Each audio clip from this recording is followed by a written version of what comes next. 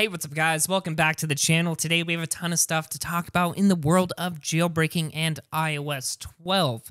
Well, if you guys have been keeping up with the jailbreak scene, you'll know just a few days ago, Jake James released a rootless jailbreak for iOS 12 all the way up to 12.1.2.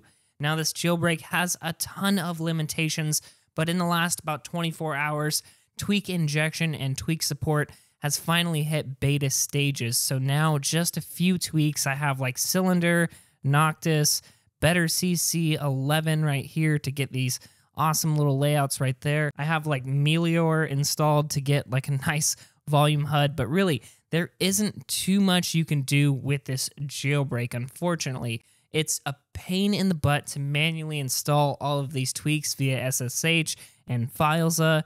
And getting everything to work correctly. Not too many tweaks are supported, and there is a lot of bugs.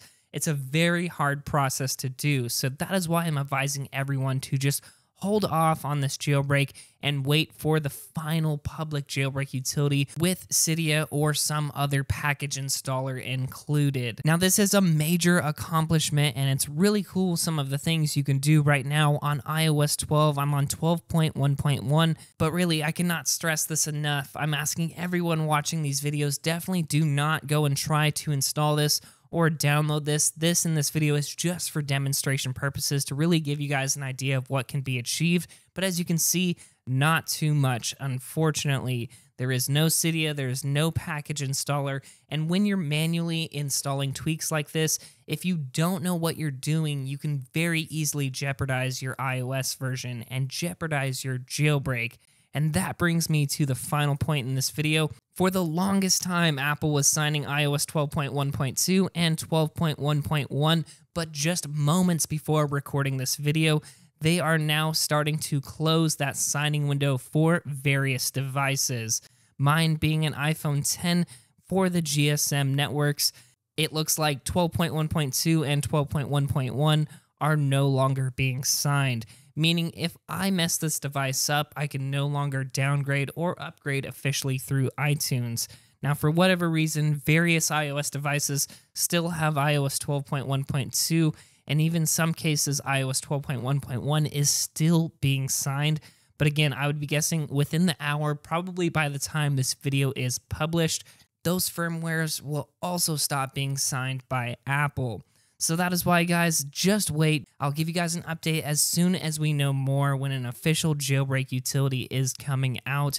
Definitely do not just risk this opportunity just to get a few tweaks running. Really, not too much is supported yet, and there isn't too much you can do with this developer jailbreak. So anyway, guys, that's my take on this developer jailbreak. It's an awesome accomplishment by Jake James, so congratulations to him and everyone involved in this project. Unfortunately, for the average jailbreaker and for the average user, it just doesn't do too much, and it's very risky to be modifying system files manually via SSH when you just don't know too much what you're doing or if you're new to that process. Anyway, guys, some awesome things to come. I think Noctis XI looks absolutely incredible with iOS 12's kind of stack notifications right here. Cylinder seems to be running perfectly fine. Better CC 11 is working really well too, but unfortunately really not too many preferences load. If I go and just show you guys exactly what I have installed, if you guys are curious, these are the tweaks I've tried so far, and not too many of them work. Snowboard for theming does work perfectly fine, but a lot of preferences just do not load. Battery %X, again, just doesn't even load. And again, Better CC11, the tweak loads, but the preference does not load to modify anything within that. Or in contrast, Boxy loads in the preferences in the settings app, but the tweak just crashes when you try to use it.